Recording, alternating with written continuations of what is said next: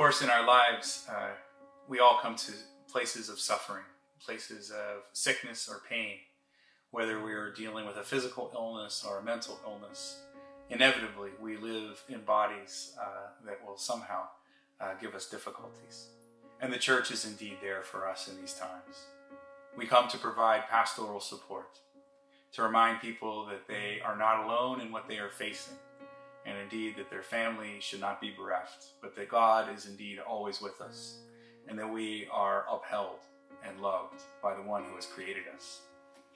In our church, in our tradition, we hold forth with some of the early practices of the church in the blessing of holy oil for the sick, which we then bring to those who are in need of it. And we anoint on the head those who are unwell, reminding them that indeed God's healing balm is upon them. We experience and share in prayer together, rejoicing that God's presence is there even in our place of darkness. And even if we are in a place that is very hard, this is still quite the place for a pastor and the ill person to be together. It doesn't always have to be happy-dappy or perfect, but rather to be a part of the human journey that we share. So if you or a loved one are going through a difficult time, if you were in the hospital or during a long recovery at home or in a healthcare facility, please don't hesitate to call if you wish to have prayer or if you wish to be anointed with the holy oil. Know that you are not alone, that you can have someone at your side. And indeed, that someone at your side is the reminder that God is always at your side and that angels and saints attend you in your time of need.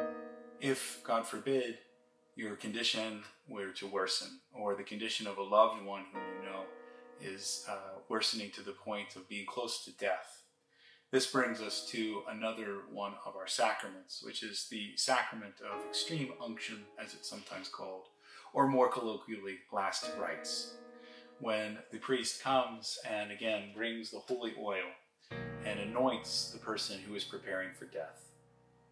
This is a very sacred ceremony. It not only prepares that individual for their journey into the arms of God and to the life to come, but it also could be very, very significant for their family in the process of saying goodbye, in the process of giving that person permission to let go.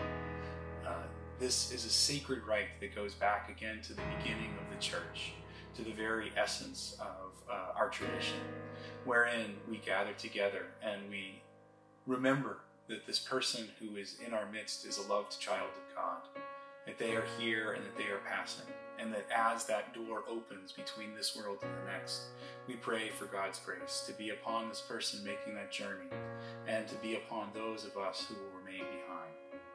So if that is the place where you or your family find yourself on this day, please do not hesitate to call. And again, even if you've not been part of the faith up until this point, we would be happy to provide for you pastoral care and indeed anointing in your time of need. God bless you.